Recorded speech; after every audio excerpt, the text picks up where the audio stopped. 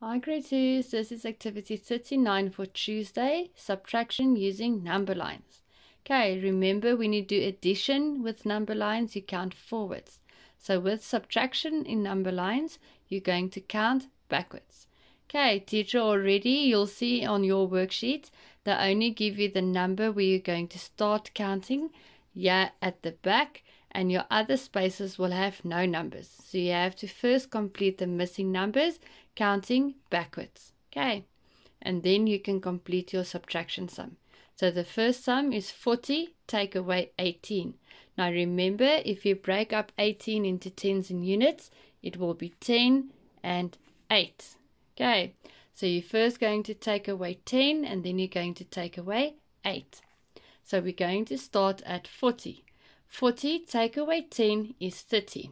Okay, so make a dot on top of 40, and you know that if you take away 10, it will be 30, so that you can bounce from 40 until 30.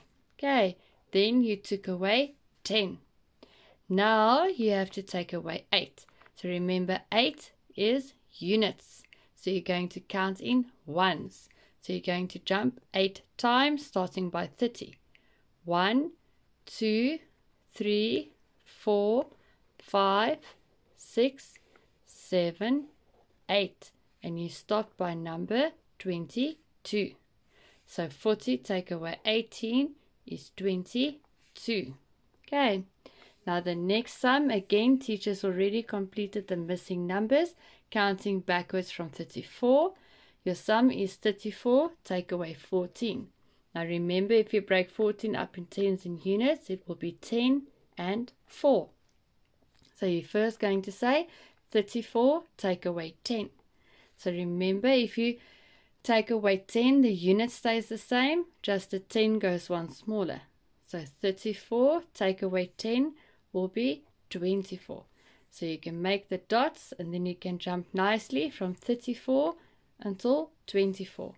Then you took away the 10. Now you need to take away the 4. 4 is units.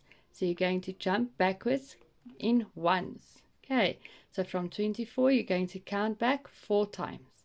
1, 2, 3, 4. And you landed on 20. So 34 take away 14 equals 20. Okay, and then you do the same with your other sums. Good luck. Love you. Bye.